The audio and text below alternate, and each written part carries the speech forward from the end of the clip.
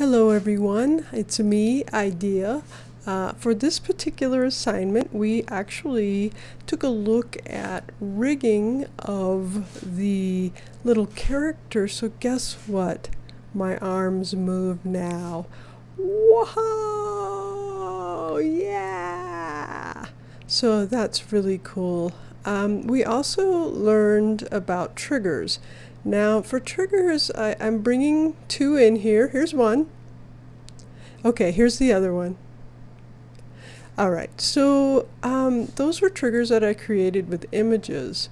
When I created some arms for Little Ideal here, when I brought them in and hit the trigger, the default arm stayed, so I had two arms. So if anyone has any tips and tricks on that, that would be really cool.